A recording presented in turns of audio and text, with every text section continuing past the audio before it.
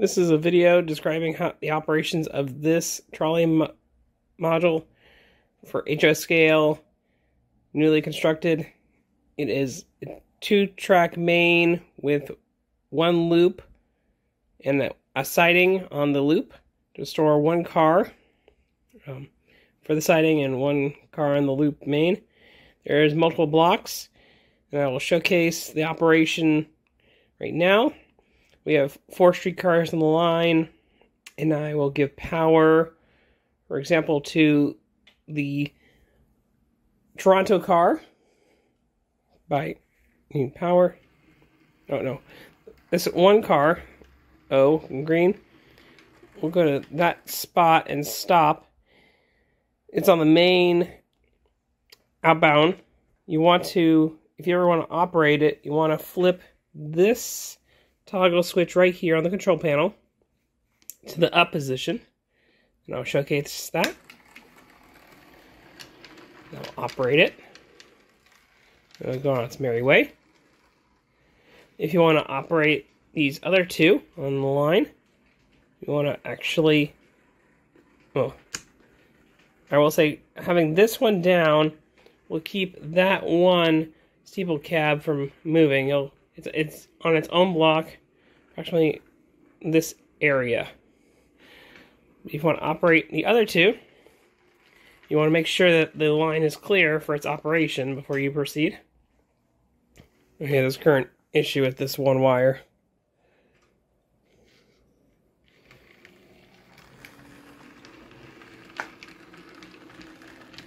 So we will now make the Toronto car go by flipping up on this toggle switch. And now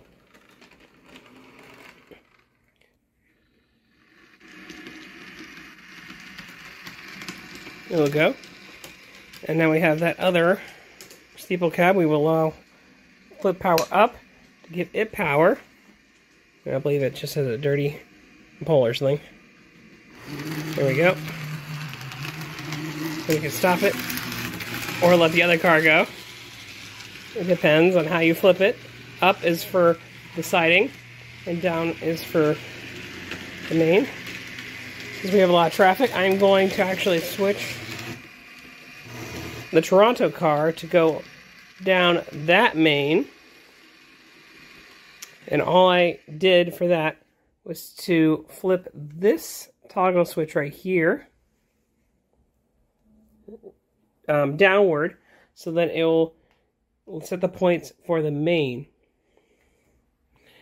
Now, let it be.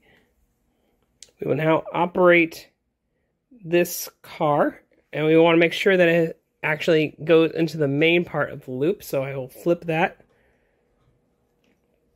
And we will now put the pole back on.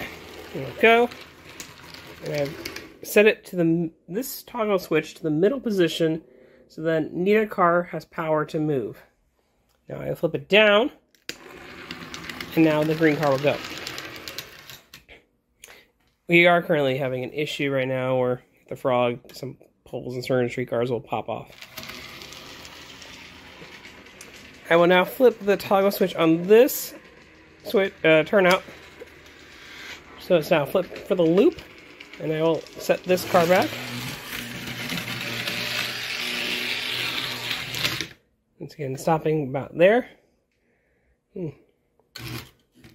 Seem to have wanted to depole right there. Same with this one, unrelated to this project module. Now I'll let the steeple cab go. Going ahead and flipping that.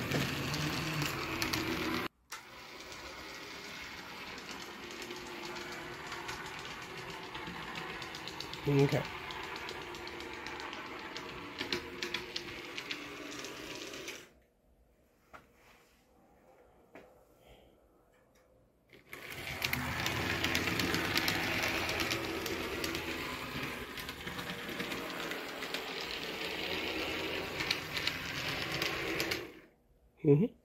Now I have stopped the streetcar right there so that I can allow this Peter Witt Toronto car to now move forward to the block.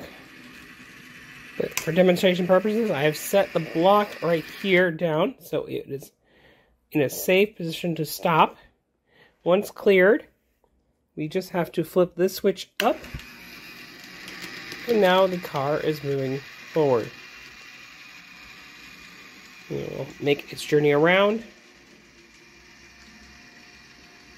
and we will send it back onto the main and not entering the loop.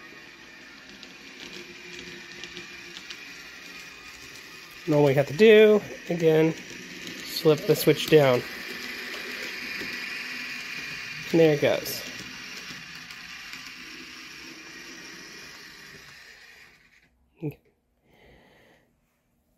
Additional switches in the panel view.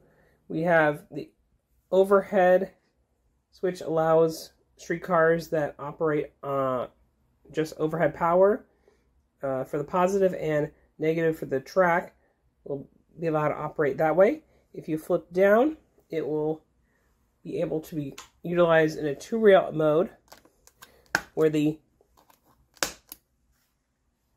actual track, each rail has its own positive and negative power, either way, and then the overhead will actually be powered off in this scenario. We also have the toggle switch set for locals, so then one can use their own power pack on this module and feed power into it and then run streetcars that way. We have also set up this so then it can go into the ERCF, Electric Railway of Central Florida operation setting. So that's kind of like the Bruce setting, where he can feed his own power into this, and because of how he has set up his own power supply system, we wanted to make sure that the loop and main lines were separated electrically. So there is a break at this point in space that will isolate the inbound from the outbound track. And the whole loop section is considered outbound power. And we also have automatic block control switch, utilize if we wish to start and stop cars, say on the crossover. This is currently not installed yet, but it is there if necessary. And also we have the light switch, same situation. You can feed 12-volt power into any lights you may want to install on this. It is currently available if you need. And we have the crossover here. It's a bit finicky, but it does do the job. It is quite the complex overhead system of pull-offs and backbones and various other wires. And it looks great, and it's working really well, and it's also isolated on the overhead as well. We want to make sure that the different sections, the outbound, is actually separated from the inbound power we have flowing through here, and then back into the separated again, so that outbound is here, separated from inbound power on the overhead. We've done that just to keep with East Penn Standards, and you'll see a couple other areas where it is isolated, such as right here, and wherever you have these double arm poles, you'll see an interesting handmade hanger out of a bead that will isolate the power as well from them. And there's also two other switches down below to meet with East Penn Standards. I want to make sure that I show it to you. Currently down here under the electrical system, we do have these two switches. One's dedicated to isolate the overhead. As I said in the earlier case, we want to make sure that the inbound and the outbound are separated if necessary for East Penn Standards. And we also have another automatic block control bypass switch that meets with East Penn Standards, since they have two wires that dedicate to that in the connection that we have whenever we connect from one module to another, which we do have a 6-pin connector, clutch pin connector. This is a female end.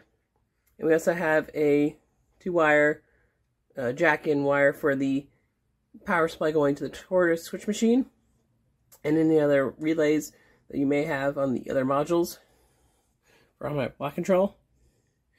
And for point of reference, this is the cabling to the from the control panel to the various terminals.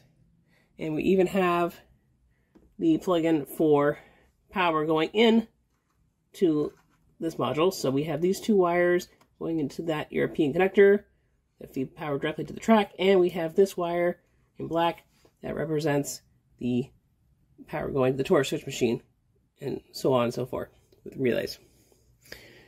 So torque switch machine is right here, protected also with a wood block just in case. When transporting this module, you don't want to have this damaged, so it's there.